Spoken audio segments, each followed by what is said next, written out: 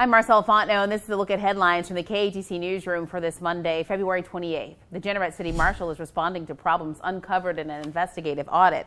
The audit found a number of issues in the office, including the Marshal improperly paying nearly $120,000 in overtime and car allowance between 2012 and 2021. Auditors also noted between 2013 and 18, the office improperly paid Christmas bonuses more than $23,000 to employees and the Marshal himself. In a statement to KATC, Marshal Pac-Man Martin acknowledged mistakes were made. He says policies and procedures have been adjusted to comply with the auditor's recommendations. TD Bank is acquiring First Horizon, which recently merged with Iberia Bank.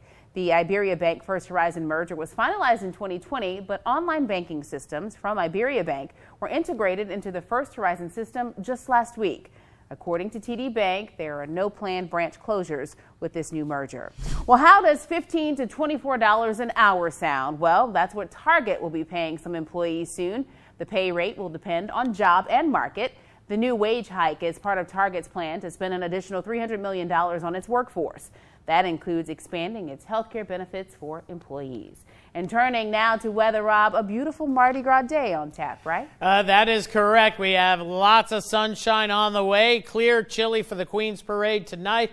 And temperatures eventually getting down into the mid to upper 30s by daybreak tomorrow. So a chilly start to our Mardi Gras. Could be a little frosty northern parishes for the career day Mardi Gras if you're getting up early for those big trail rides. And then as we head into Mardi Gras afternoon, lots of sun and temperatures warming into the lower 70s. Chilly again Tuesday night into Wednesday morning, but closer to the low to mid 40s. And as we head into Wednesday, lots of sunshine, temperatures in the mid 70s. So more spring-like weather in the forecast. Near term through the evening, temperatures dropping nicely. We'll get down to about 37 for a low around daybreak tomorrow. And then lots of sunshine for your Mardi Gras. We're forecasting lots of throws as well. Temperatures topping out in the lower 70s tomorrow afternoon. But wait, there's more. Lots of 70s to round out the week. Temperatures at night begin to moderate, and by the weekend we'll be in the lower 80s. Slight rain chances this weekend should improve sometime between Monday and Wednesday of next week, with our next front scheduled about a week down the road. But overall,